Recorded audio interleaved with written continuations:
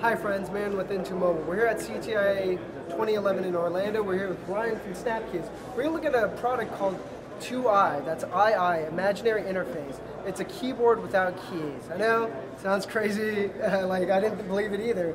But Brian, go ahead and tell us what it's all about and let's see a little demo. So basically it's word predictive. So it's something that the user already knows, and basically you're typing. What are you doing today?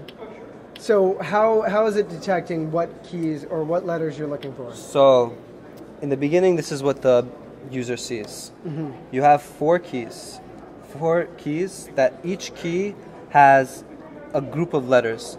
So for instance, this group of letters all touch the floor at one point. Mm-hmm. So like a Y touches the floor at one point, V, F, T, they all touch the floor at one point. This group of letters all touch the floor at 2 points. So N touches the floor at 2 points, H, W, A, and notice how they're all capitalized letters. Right. These letters are all with closed circles in them. So even though R and P have two points and 1 point, they're still categorized in the circles because circles is priority over everything. And then these keys, these letters are all letters that have a wide base. They touch the floor at a wide base, like U, G, E, L, all wide or curved. So knowing that, a user can just type invisibly. So if I want to write the word, hello, how are you? So I know H has 2 points, E is flat, L is flat, L is flat, O is circle, H is 2, O is circle, W is 2, A is 2, R is circle, E is flat, Y is 1 point, O is circle, and U is curved. Interesting. And so what are the advantages of this over an on-screen keyboard or something else? Well, first of all, you have the whole screen real estate for yourself. You don't have a keyboard taking up half your screen anymore.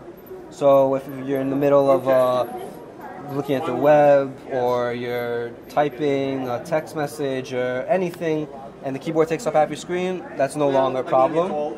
It's a lot faster because you're just holding your hands and you're just typing, and it's just a lot faster than a keyboard. Interesting. And it really allows the tablet PC to revolutionize itself and allow it to be a content creator. Mm-hmm. As today, when you have a keyboard like this,